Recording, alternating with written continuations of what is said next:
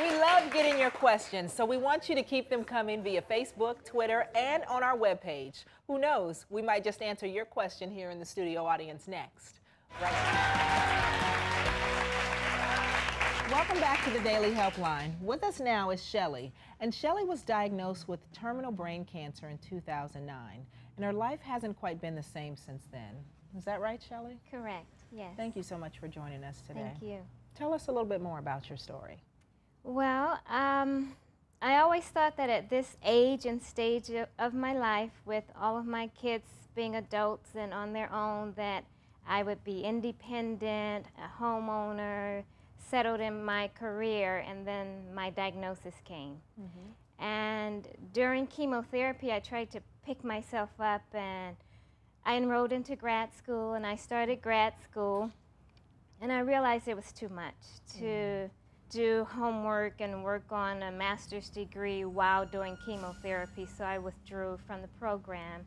And so now I'm at that point where I'm thinking, do I go back, or do I try to pick up the pieces from where I am now? Now tell me about just getting diagnosed and the process of getting treatment and what that was like. It was horrible. I was actually working on my bachelor's degree when I found out I have a brain tumor. And so I went through MRIs every 6 months, and I continued in school. And after I finished in 2006, and by '09 is when the tumor was growing, and I had a biopsy, and the results came back cancer. And the treatment was horrific. What was the hardest part? The radiation. Believe it or not, I went through so much nausea with the radiation and the hair loss, and lost 30 pounds. And I'm not big anyway, so that was hard. But what people don't really talk about is how it affects you as a person, not just physically. So I'm just trying to pick up the pieces. I just feel very broken.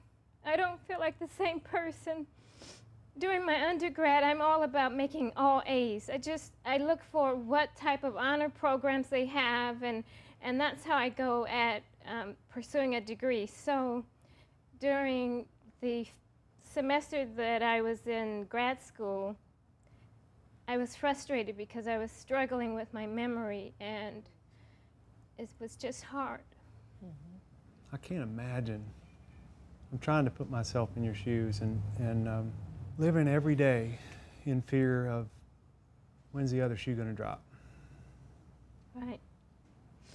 And that's what it's like when it's a shoe going to drop. And people, especially my family, look at me and my friends, and they think, well, you look great. You must be okay. They don't know what's going on internally. It seems like you're asking us about how to improve the quality of your life instead of being focused on the quantity. Yes, yes. And it feels like you spent some time thinking about the dying process.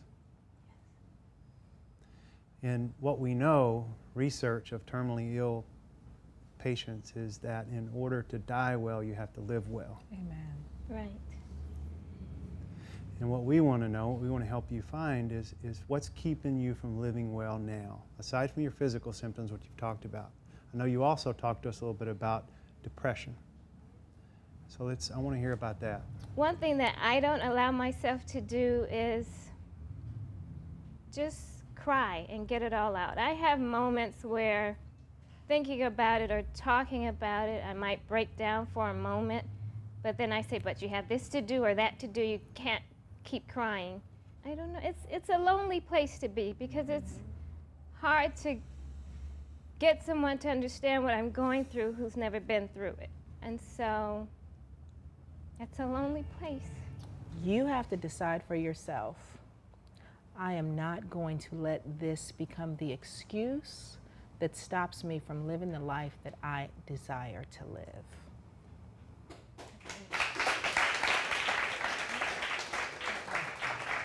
Okay. We want to hear more from Shelly, and we're also going to add one more person to this story, so stick around. We'll be right back after this.